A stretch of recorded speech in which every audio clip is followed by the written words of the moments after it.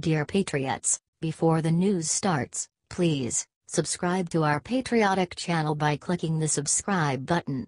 Give us a thumbs up to this video. Don't forget to leave your opinion below in the comments section. Share the news on Facebook and Twitter so your friends see it. Thank you. Somebody huge at NBC News just got caught in horrible sexual assault case. This is bad. This Tuesday Mika Brzezinski came out and reported the following, now to a story that broke overnight, involving someone you see around this table every day. CNN is reporting allegations about our friend Mark Halperin. We will be following this story as it develops. I'm sure we will be talking about it again when we know more. A veteran political journalist, named Mark Halperin, has now taken a step back from his day-to-day work after reports came out that he was engaging in sexual misconduct. Huge update, Halperin now does not work at NBC. Mike Halperin last showed up on Morning Joe on Tuesday. It turns out that the people on cable are just as sick as the sickos in Hollywood. According to 3 women, who spoke to left-wing CNN in 2000s, said that Halperin pressed his penis against them. To one woman, "He just kissed me and grabbed my boobs. He was fully clothed." One woman said that while Halperin was in the officer for their first meeting that he came up behind me and pressed his body on mine, his penis, on my shoulder. Halperin said the following, "I did pursue relationships with women that I worked with, including some junior to me. He does admit that my behavior was inappropriate." It seems that the liberals in the left-wing media are just as sick as their counterparts. Share this everywhere to show America the real NBC News. Will you ever watch them again?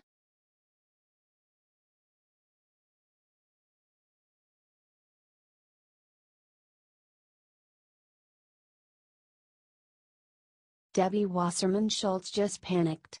Look what she said about working with Russia. Debbie Wasserman Schultz said that she was not aware that the Russian dossier was funded by the DNC. This is funny. The DNC's current president Tom Perez threw her under the busy with the following statement yesterday. Tom Perez and the new leadership of the DNC were not involved in any decision-making regarding Fusion GPS, nor were they aware that Perkins Coie was working with the organization. Hillary can't take the truth. The DNC's chairman Keith Ellison also threw Schultz under the bus.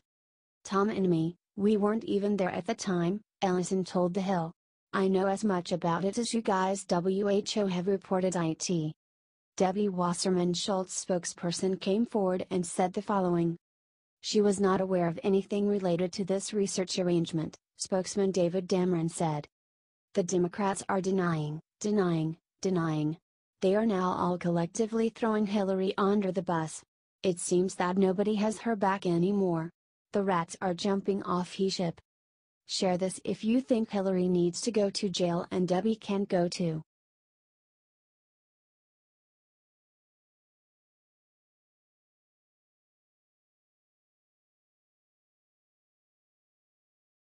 Busted IRS Tea Party targeter Lois Lerner just got some bad news in court. This has been a winning week for President Trump and conservatives everywhere. First, the Washington Post reported that Hillary Clinton and the DNC were the ones that funded the salacious anti-Trump dossier. Now, the American people finally got some justice after the IRS admitted wrongfully targeting conservative groups in court on Wednesday.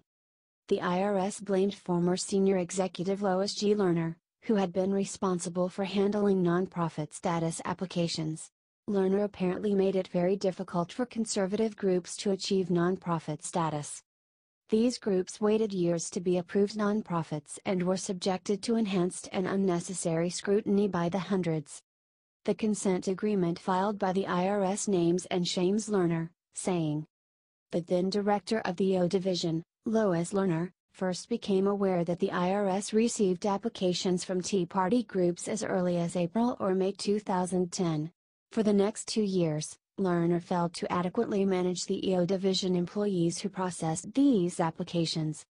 Moreover, Lerner failed to inform upper-level IRS management of the serious delays in processing applications for tax-exempt status from Tea Party and other politically sensitive groups.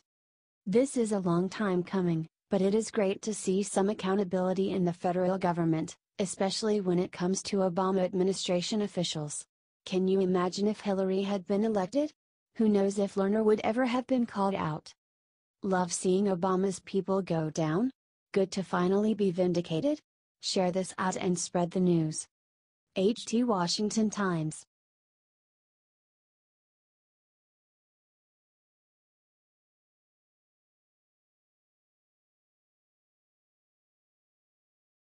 What Trump just told Lou Dobbs will have journalists sweating in their sleep tonight.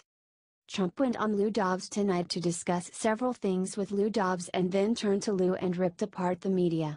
According to Lou Dobbs, Trump is one of the most hated presidents by the left while also being one of the most loved and respected. "I thought it was treated unfairly by the press during the campaign," Trump exclaimed. "I thought the good news is now they will start treating me well. But they got much worse. They put on stories on CNN and NBC and CBS and ABC, and the MSNBC, which is ridiculous. They put on stories that are so false, they have so-called sources that in my opinion don't exist." Trump then said that there is nothing more fake than CBS, NBC and ABC and CNN when you look at some of these stories and look at the amount of negative. "I know a good story from the bad story. But when you have a good story and they make it bad. The president is absolutely right." He then pointed out that only Sean Hannity and Lou Dobbs have treated him fairly. Share this if you are so tired of how crappy our media treats our president. Let's show him some love for all the crap that he has to face day in and day out.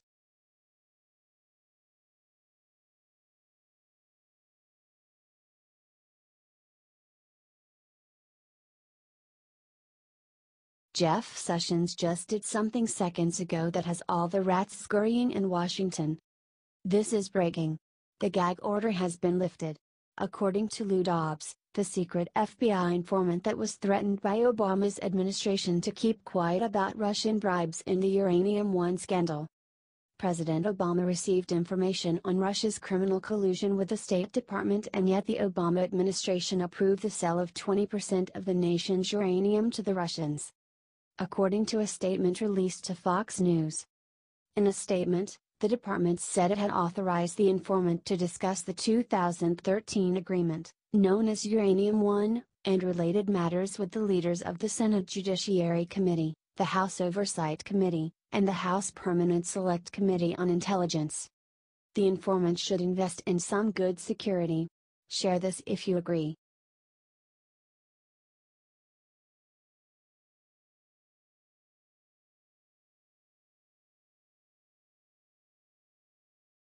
What Trump just secretly did to take down Hillary Clinton last night is the talk of the town.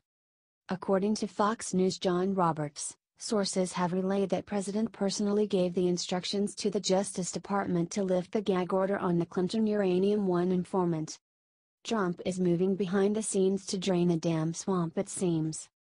Lou Dobbs reported that the Justice Department had authorized the FBI informant in the scandal to give documents to congressional investigators. GOP lawmakers have launched probes into the 2010-era deal when Hillary Clinton was President Obama's Secretary of State, says the New York Post.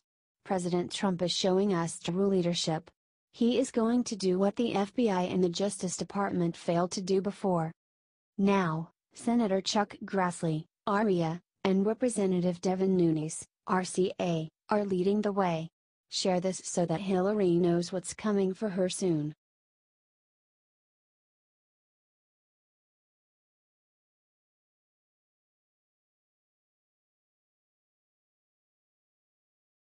Paul Ryan just did something incredible for Trump today and Democrats are st. Republican lawmakers passed the budget bill today in the U.S. House. It was a very close vote. The vote passed 216 to 212 and had 0 Democrat votes. Amen to Mill. President Trump cheered on the good news. This means that the Congress can now move on to important things like passing tax cuts for American workers. The House Republicans just did something. It seems that Paul Ryan came through. Now, let's see him pass Trump's tax cuts. Share this if you want tax cuts. Screw the elites that don't want the American people to get a break. G this out there if you are proud of Trump.